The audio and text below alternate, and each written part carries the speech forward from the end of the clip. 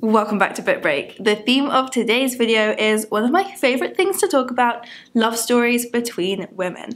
I've got 21 books I'm going to tell you about today and a real range of stories here. So we've got beautiful queer love stories, we've got tragic stories, stories that end in heartbreak, stories that end in happily ever after, coming of age stories, a real range, whatever you'd like to read about. What all of these books have in common is they show off love between women. So let's get right into it, starting with Devotion by Hannah Kent. This is a beautiful love story between two girls. It takes place on this epic journey to Australia. And this book is really personal and special to the author, Hannah Kent herself. She said that she wrote it as a sort of love letter to her wife. There is a twist halfway through this book, which I'm not going to go into now, but it does turn the book into something else that you maybe weren't expecting. And the only clue I will give you is that it's a twist I wouldn't have thought that I would have liked, but it's actually something completely beautiful here. Next, I'm going to show you two books by Kieran Millward Hargrave. So starting with The Mercies, this is a book that takes place on this remote, freezing cold island off the coast of Norway. It's based on a true story. In 1617, there was this horrific storm which basically wiped out the entire male population of this Norwegian island, and so the island was left run by women. And of course, the patriarchy being what it is, the idea of an island full of women was absolutely terrifying to these men who decided that the island must be full of witches, and so it became this devastating witch hunt. But against that rather bleak backdrop, we see a beautiful love story develop between two women, one of the inhabitants of the island and the wife of the man who is sent to root out the evil of these witches. So an unlikely pair who, against all the odds, fall in love. And then Kieran Millward Hargrave's next book, The Dance Tree, which is coming out in May, also has a Sapphic love story in it. So this is another book inspired by a real strange story from history. This time it is 1518 Strasbourg. In the middle of this hot summer, a woman starts dancing by herself in the middle of the square, and then more and more people came to join her. And this really happened. It was this strange mass hysteria, this phenomenon. No one could understand why these people could not stop dancing. And so based on this bizarre true story, Kieran Millward Hargrave has written a beautiful book about three main female characters whose lives intersect in different ways. Kieran Millward Hargrave is herself a bisexual author, so you will find a lot of queer-friendly content in her books. The Exhibitionist by Charlotte Mendelsohn, a great one for anyone who loves reading about dysfunctional families. This family is the most dysfunctional of all. So our main character, Lucia, is an artist, a very, very successful artist, in fact, whose husband has not been able to cope with her success, especially when his own career is dwindling. And he blames her for everything that has been going wrong for him, so they have this very unhappy marriage. Meanwhile, Lucia has been falling for a woman called Priya. So the book revolves around an exhibition that Ray, the husband, is putting on to showcase his work, and for which he has gathered the whole family together and all of the drama that comes with that. And Lucia is trying her best to make everything run smoothly. But Lucia is reaching a breaking point, and so the time has come for her to choose if she will put her career first at last and if she will follow her heart. In Another Place Not Here by Dion Brand is about two Caribbean women who find refuge in each other on an island in the middle of a political uprising. And we spend half the book with each of these women, and both sections are told in different dialects and in prose poetry. They're kind of like two novellas that come together with this great love story at the centre. Then I've got The Pull of the Stars by Emma Donoghue, and there are so many books I could have chosen from Emma Donoghue's backlist. I actually recently did a video for this channel all about Emma Donoghue, and so I will link to that below so you can click through and watch and discover that there are so many queer books in her backlist. Further back in her backlist, you'll find more lesbian rom-coms. This one that I've picked, The Pull of the Stars, is a very sad story, a very moving story, but a completely brilliant book. The Pull of the Stars is set during the last big pandemic, the Great Flu of 1918, and this book is set in Dublin in a hospital on a maternity ward where women who are in labour or getting ready to give birth but have become infected with this flu are being quarantined. So it's an absolutely terrifying environment, and we follow 3 main women, a doctor, a nurse and a volunteer, over the course of a few days on this ward. There are a lot of very upsetting scenes in here. I found this book so powerful but so unputdownable, and it is, amongst all the darkness, it is a book about hope and strength and resilience. And Sapphic love. Patsy by Nicole Dennis Benn spans the years after Patsy abandons her 5-year-old daughter True. She leaves her behind in Jamaica and moves to New York to follow the woman that she loves. You still care so much about Patsy, even while you're equally devastated for True, who is struggling so much with having been left behind. So we go back and forth between the characters, and they both just really won my heart. And we also, as well as getting to see Patsy fall in love with women in New York, we follow True exploring her gender identity back home in Jamaica, so there is queerness throughout this book.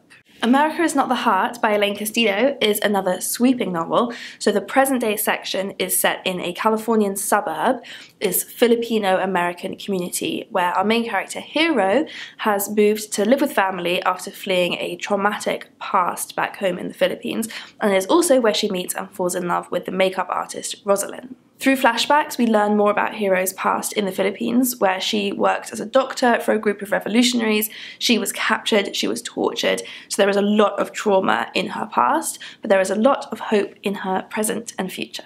Next for something really weird, because what else would you expect from Julia Armfield? This is Our Wives Under the Sea.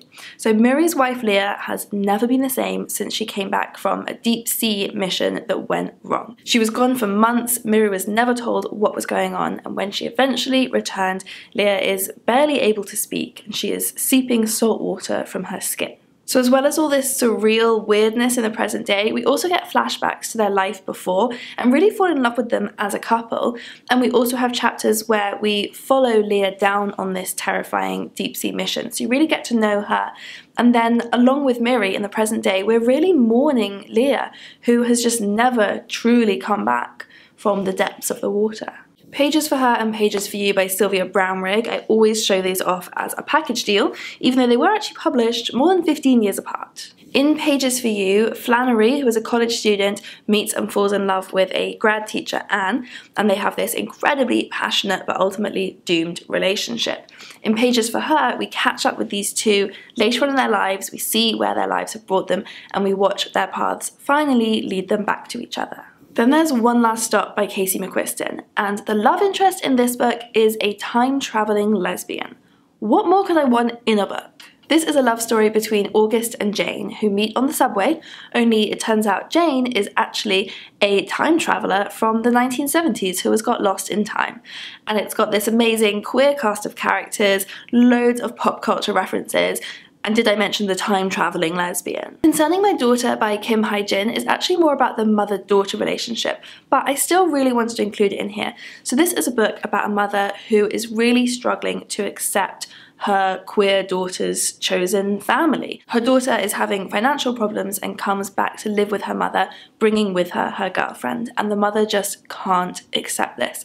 And so the book is mostly about the mother's internal struggle and her journey to realizing that her daughter's family is a valid definition of family, but we do get a portrayal of this really strong, stable and loving relationship between Lane and Green, even while Green's mother is so hostile to them. Their relationship is really wonderful throughout the book. Jane Eyre fans will love this one, The Animals at Lockwood Manor by Jane Healey. This is a gothic historical fiction novel set in 1939 when Hetty is tasked with overseeing the evacuation of the Natural History Museum's mammal collection. She is in charge of keeping them safe while London is under attack, and so they end up being housed in Lockwood Manor, this remote country manor house, and Hetty has to stay there along with the very cold and unwelcoming Lord Lockwood and his beautiful but troubled daughter Lucy. So it's partly a ghost story. The animals seem to start moving mysteriously in the night.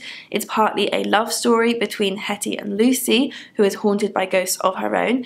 And you will have to read it to see why I said that Jane Eyre fans would enjoy this one. And while we're talking about ghosts, the main character in Briefly a Delicious Life by Nell Stevens is a ghost. The ghost of a teenage girl who has been haunting a monastery for 300 years and falling in love with many of the girls and women that she encounters there and making it her mission to protect them from the attentions of men. But then, in 1838, Chopin comes to live at the monastery, bringing with him his partner, George Sand, a woman who dresses in men's clothing. So we get this true story of Chopin and George, but told through the eyes of a ghost of a girl who loves George. And then for some YA, The Mermaid, the Witch and the Sea by Maggie Tokuda Hall is about a gender-fluid main character, Flora, or sometimes Florian, who is a pirate. And aboard the pirate ship is Lady Evelyn, who is en route to an arranged marriage that she is dreading. The two fall in love and together must deal with mermaids, witches,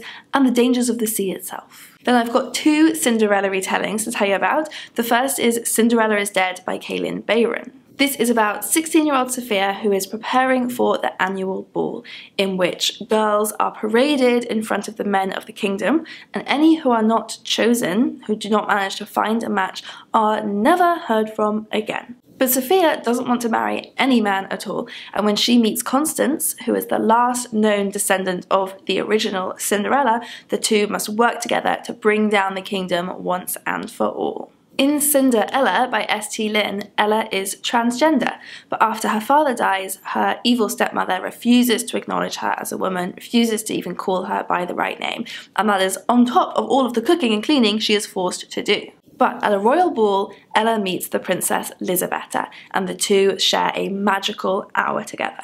So when Ella is then banished by her evil stepmother, she must find a way back to the princess that she loves. Love is for Losers by Vibeke Brueggemann is a book that I've talked about a lot, but it is just so much fun. This is a YA story about Phoebe, who thinks that love is for losers until she meets Ella. The book is sex positive, queer friendly, it's got found family in it, it tackles some pretty big issues but with humour throughout. It's everything you could want. The Henna Wars by Adiba Jaigirdar is a rom-com about two teenage girls with rival henna businesses. So it's sort of an enemies to lovers romance, more like rivals to lovers. And it raises loads of issues along the way, from cultural appropriation to homophobia, but ultimately it is a story about the joyfulness of two queer girls of colour finding love. Last Night at the Telegraph Club by Melinda Lowe is set in the 1950s in San Francisco, and it's about two teenage girls, Lily and Kath, who find sanctuary at a lesbian bar called the Telegraph Club. But America in 1954 is not a safe place for two girls to fall in love, and Lily, who is Chinese American, is also living with the constant fear of her father's deportation. And finally, the last book I'm going to recommend is Tell Me How You Really Feel by Amina May Safi. So this is inspired by a whole range of classic rom-coms, but made queer. This book is about the cheerleader who falls for the film student, despite these two girls being very, very different. And what's really fun in this book is that the girls' sexuality never causes them any issues at school. They are totally just accepted for being who they are. So finishing on a lovely happy note with that one, I would love to know what your favourite books are that tell love stories between women. Do let me know your recommendations in the comments below. As you can see, I read a lot in this area, and I will also link here to a playlist of all of the other videos we have made here on Book Rate before, recommending books about LGBTQI+ stories.